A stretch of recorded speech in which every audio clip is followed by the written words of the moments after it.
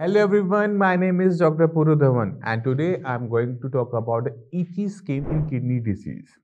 Generally, the kidney failure patient experience itchy skin which is very irritating and they are unaware of the reason behind this unwanted itchiness in their skin. To begin with, we should first understand our kidney function. The main function of the kidney is to filter our blood and remove all the waste from the body. Let it be the creatinine, urea, potassium or sodium. When the kidney is functioning properly, it performs these functions well efficiently. But when due to any underlying reasons like increased blood pressure or increased sugar level, the kidney start losing its functional capacity, affecting the filtration process. As a result, all the waste like creatinine, urea starts accumulating in the blood. When this happens, these waste also get circulated to different body parts through our bloodstream.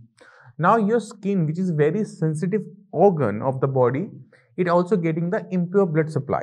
Due to this reason, the skin starts showing you itchiness and irritating rashes. Commonly, this problem is found in your legs, hand and back. The itchiness is a sign of rising creatinine level in our body. Generally, as a kidney failure patient, you will experience this problem when your creatinine crosses the level of 5 mg per deciliter.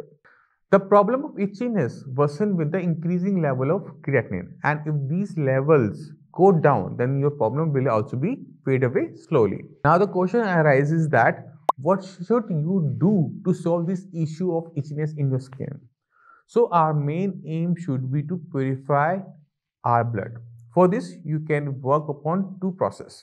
First, try to minimize the intake of food which increase the amount of creatinine in your blood. Instead of that, try to eat healthy food and it will help in the lowering down the level of creatinine and urea in your body.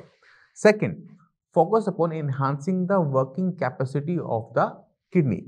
This will increase the expulsion rate of creatinine and urea from the body. Carry on the both process simultaneously, but don't take any of this process to extreme level. You may ask why.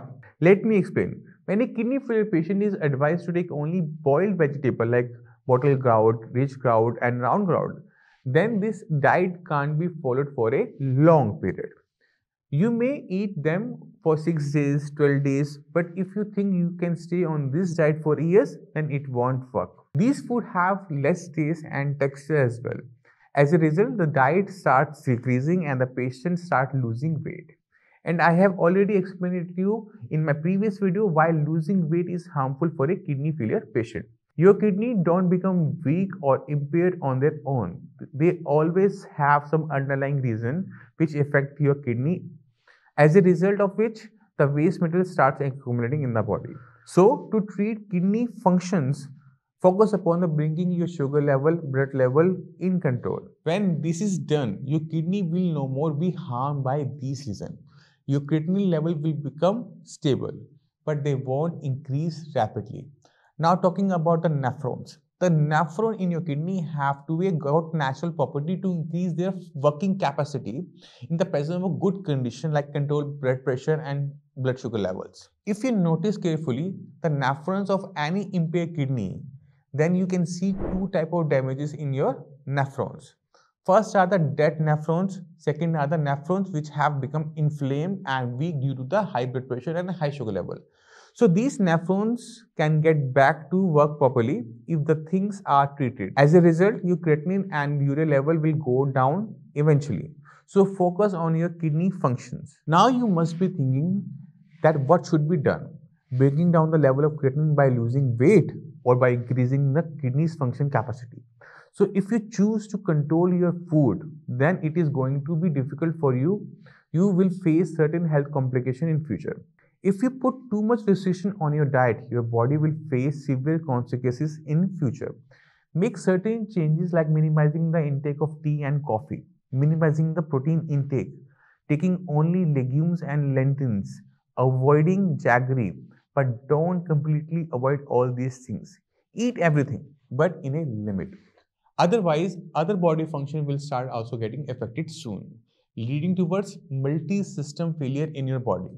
So to take care of your kidneys, simultaneously work upon the both process. I hope you understood the concept of itchy skin and the kidney disease. With this, I would like to take your leave now. If you have any doubt or query, feel free to share in the comment section.